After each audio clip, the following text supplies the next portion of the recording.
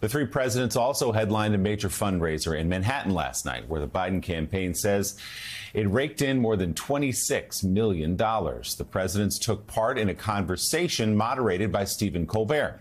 The late-night host brought up Biden's busy tour of the country lately, while Trump has had his eyes on other things. Here's a first look at the discussion inside Radio City. Donald Trump, as far as we can tell, has just been trying to win a third championship at his own golf course. My question to you, sir, can voters trust a presidential candidate who has not won a single Trump International Golf Club trophy? At long last, sir, have you no chip shot? Well, look, I'd be happy to play. I told him this before when he came into the Oval, when he was before he got sworn in. I said, I'll give you 3 strokes if you carry your own bag.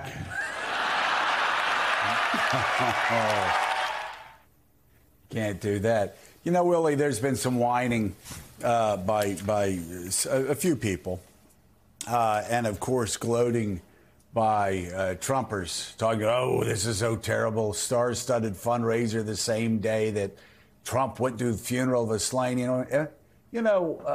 again, we salute anybody that will go to a funeral of a slain NYPD officer.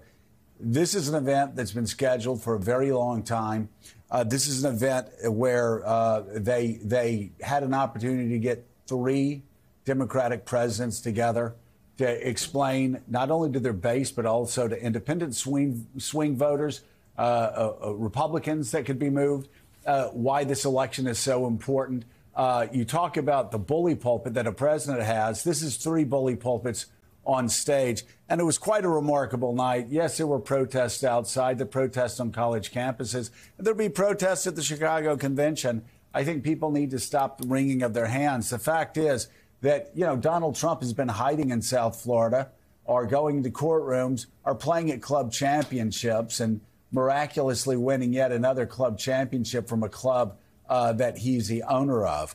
So the whiners, you know what? Just keep it to yourself. If you really think the setup was bad yesterday, because it wasn't. It was a massive success for Joe Biden, for the campaign, not only for the Democratic Party, but for pro-democracy forces. And as you say, in this moment, important to see the solidarity between those 3 presidents, particularly with President Obama.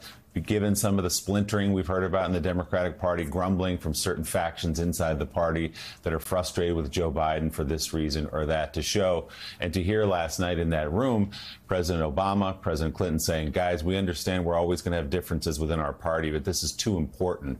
We've got to get on board and keep Donald Trump out of the White House and reelect Joe Biden. That was their message anyway.